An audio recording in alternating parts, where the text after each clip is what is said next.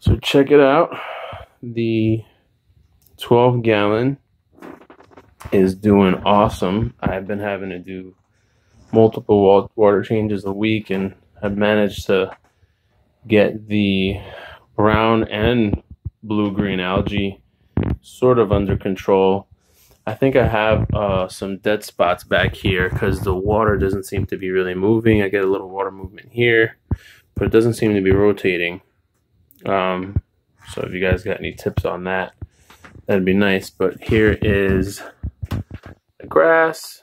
You can see a little kind of it's still kind of cycling, or I think it's starting to get kind of balanced out. The water changes have been helping tremendously with it, but it's looking good. Give you that shot real quick.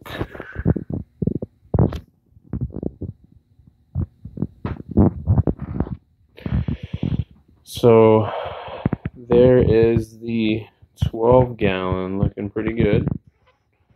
I gotta fix that sort of circulation problem, getting a little stagnant water. I kind of gotta disturb the top a little bit. Maybe I'll put air stone in there. I'm not 100% sure, but just not getting that rotation anymore like I used to. Not sure if it's a filter issue. But yeah, here it is. All right, and then we're gonna walk you right over to the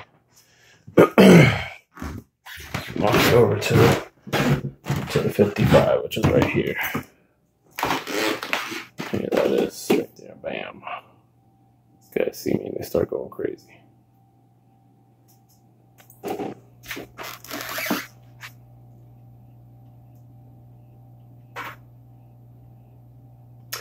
So this also had a blue-green algae problem.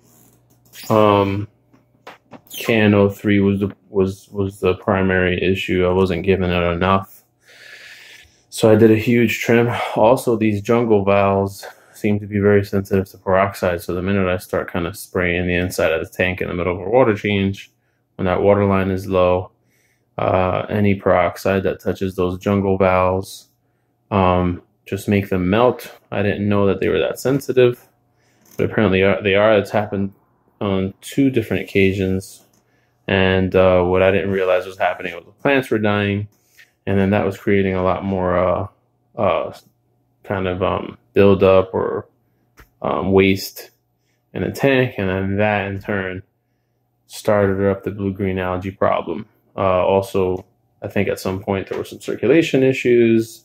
I think my rain bars in the back there weren't pointing up like they are now, kind of disturbing that water, which is nice.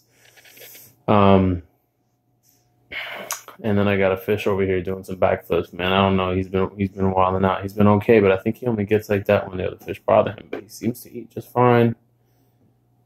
Not sure what's going on with that fire bar, but hopefully he'll get over it. But yeah.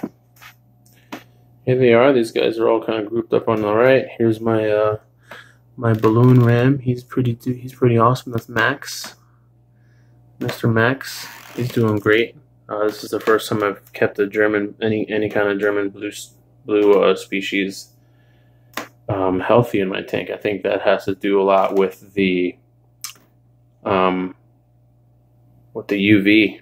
You know, I try to keep a couple different German blues in here with no success. Usually after the 2nd month, you know, they kind of go out. But anyway, keep it short. I hope you enjoyed a look at the 55 and the 12-gallon.